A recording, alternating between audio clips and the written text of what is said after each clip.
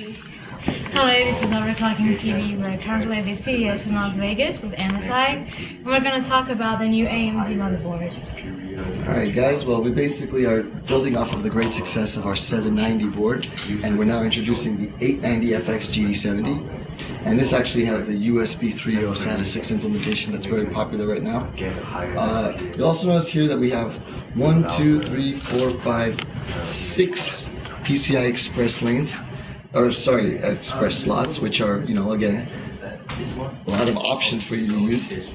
We also have a mini ATX version of the same board with only 2 PCI Express, again with USB 3 and SATA 6.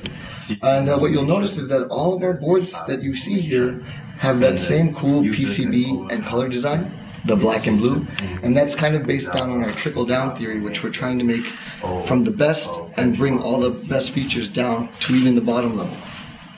So a lot of these boards have the OC Genie one-touch overclock solution, as you can see here. This is our Trinergy board. We have a H57, which is going to be the next mainstream platform, and all of these have OC Genie on them, as well as the H55. And the really cool, unique thing about the OC Genie on these boards is that they now also overclock the IGP as well.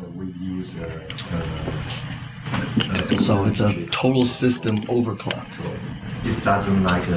And also for those, for the extreme overclocker that doesn't need OC Genie, you can actually go into the BIOS and overclock the IGP manually, as well as the CPU and memory. And also we have the P55 GD85, which is based off of our previous generation of P55, but has the new USB 3 and SATA 6 implementation.